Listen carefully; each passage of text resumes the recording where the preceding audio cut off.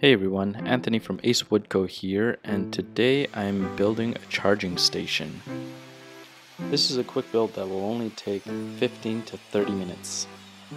I wanted to make the charging station 20 by 20 inches, so here I'm ripping it down 18.5 inches, and I'm using scrap 3/4 inch plywood in my shop, which will give me that 20 inches. I'm ripping down pieces where the drills will sit on, and I'll be setting the charging station on a French cleat. So here I am ripping my French cleat at 45 degrees.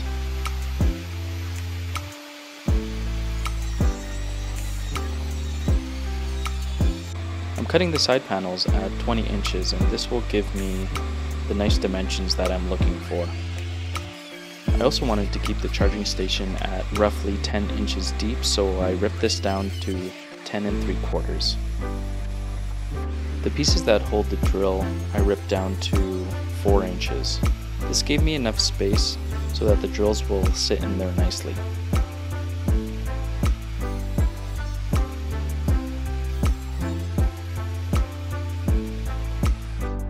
I made the holster roughly 4 inches by 4 inches. This gave me the option to keep the drill upright or upside down and be able to slide in there without the battery getting in the way. I used a 2 1/8 hole saw bit, which I had with my door hardware kit, and it worked out great. This gave me enough room to add all the cords that I need to run through the hole.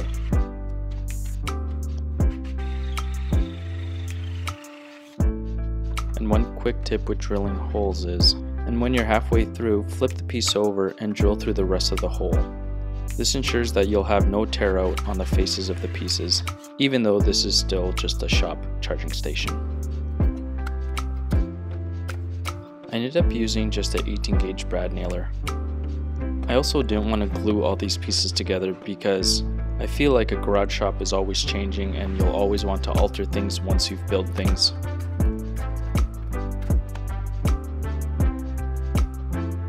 It's now time to add the first shelf and the dividers for the drill.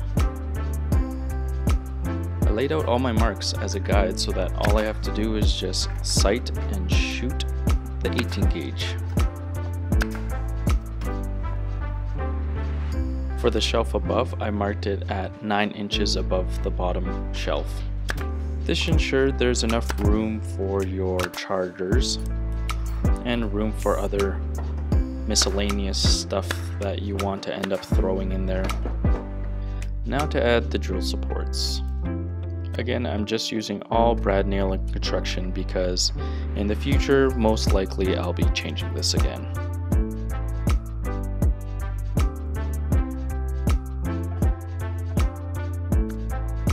The great thing about projects like this is that you find out what works, what you can improve, and ultimately just making your shop a better, more efficient space.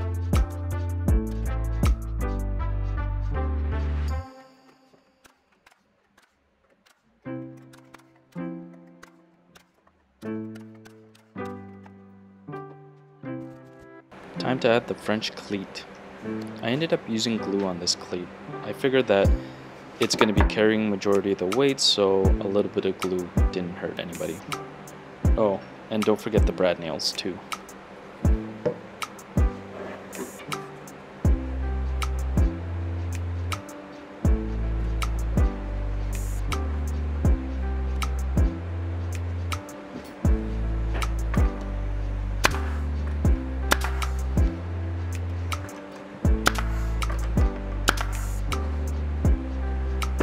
I added 2 backer block pieces to the back of the charging station so that it sits up level to the wall.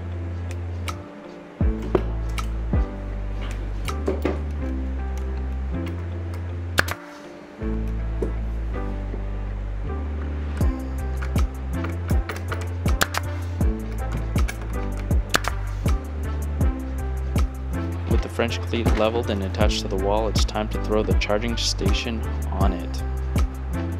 And just like that, a charging station to help organize your chaotic garage.